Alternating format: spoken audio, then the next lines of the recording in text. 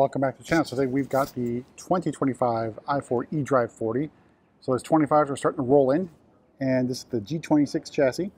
It is for store inventory, and it's also in a new color, at least for the i4. So it's Cape York Green, which first appeared on the X1, which I believe was the launch color for the X1.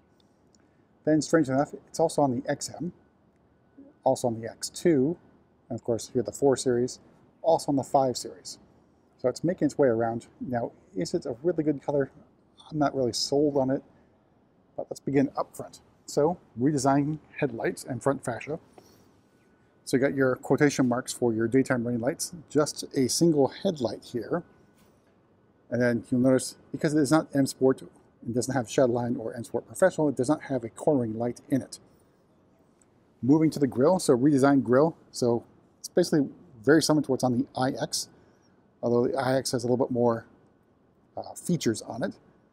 Then we got the parking assistance camera there in the middle of it. And then down below, driving assistance professional. You can also opt for driving assistance package, which would get you active cruise control or ACC stop and go. All right, let's move to the side. So we got the base 18-inch wheels there, style 854s. Now, the 854s on the i4 eDrive40 translate to at least an estimated 318 miles of range of the full charge. Of course, you can do better or worse depending on your driving style. All right, then we got Cape York Green out of direct sunlight. We'll make our way on the other side for a little bit more lighting effect on the Cape York. And out back, taillights, no change. So you do have to step up to the M Sport package. And I can't remember if it's M Sport Pro or Shadowline package, whatever package that happens to be, will get you the laser taillights. So standard on the i4 M50. We got i4 badging, eDrive40 badging in chrome. Then down below our faux diffuser, and you got your cutouts for where the exhaust would be for a gas-powered G26. There's that rear 3/4 view of the i4. So Grand Coupe chassis, I think can look good. I think the previous generation looked a little bit better. I think this one's a little bit too bulky, in other words, too tall. But it's not terrible looking.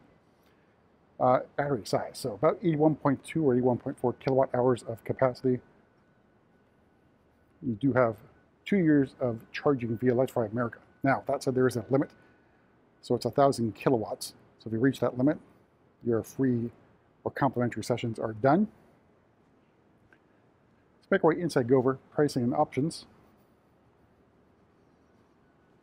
Now, opening up, we have the black perforated Sensatech. Now, it's hard to figure out what would go well with Cape York Green. I think beige would work well, and ivory Vanasca leather, mocha maybe.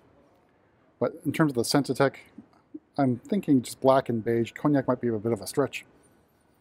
But door card, you got middle portion here in Sensatech, hard plastic on the upper portion of the door card. The seats, standard seats that you're all used to by now on the 4 and 3 Series and also the 2 Series. So, it's fairly comfortable, pretty well bolstered. Down below, again, you have to step up to leather on the 2 Series, 3 Series, and 4 Series in order to get side bolster adjustment. So you do have lumbar support. And a manually powered crown catcher. We've got BMD eye badging here on the door sill. All right, so in front of me, this is the new steering wheel for the LCI refresh version of the 4 Series Grand Coupe. So it's the steering wheel from the iX. It's also appearing on other vehicles like the 5 Series and 3 Series and 2 Series. So it's a 2-spoke steering wheel. Then on the left-hand side, we've got controls for your Driving Assistance Pro plus cruise control. And of course, no shift paddles in the i4. Then you got iDrive 8.5 live cockpit, plus the heads-up display. The rest of the curved display here. All right, the trim here is the fine line light open pore wood trim, which I think looks, pretty elegant. All right, and then of course the other change here is the vent controls, nipples or nipple clamp adjusters here to change where the air is blowing, or close off the vent. More of the trim here in the center console area. We got the blue start-stop button, drive selector nub, and iDrive controller. All right, starting price, the 2025 i4 eDrive40 is $57,900. Metallic paint adds another $650.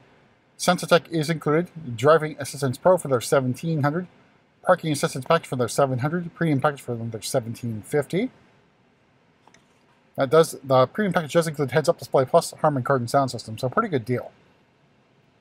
And we got luggage compartment mats, wheel locks, all with their floor mats. All told, MSRP of this particular example, $64,355. And strangely enough, it's one thing I like to add to a lot of the vehicles coming in: floating hubcaps not available yet on the i4. So strange on that. But let's go ahead and hop the back seat real quick. All right, so opening up again, the width of the door pretty narrow.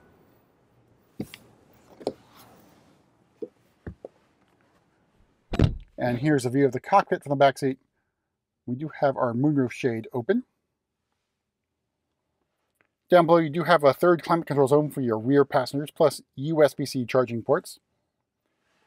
Even though it's a narrow opening, I think knee room, legroom is pretty good. And headroom can be a bit of an issue for your taller passengers. I'm about 5'11". All right, move to the back here. Kick to open. Get that hatchback opening up. So pretty good opening to getting cargo in and out of the car.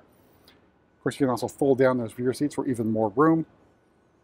So you get your flexible fast charger here, which includes attachments for household 110, 120 volt. Definitely don't use that unless it's an absolute necessity. But you have a NEMA 1450 adapter for level 2 charging at home. And then down below, you have a little bit more storage room, plus that mobility kit. Use the kick to close. And level 2 charging, you look at about 10 hours to charge from empty to full. All right, so horsepower, up to 335 horsepower and 315 torque, so it's pretty decent return on that. But I think for my money, the i4 eDrive40 makes a lot of sense. Got more power, not as much, of course, as the M50. You still have a pretty decent range. But that's it for another look at the i4 eDrive40. We'll see you at the next video.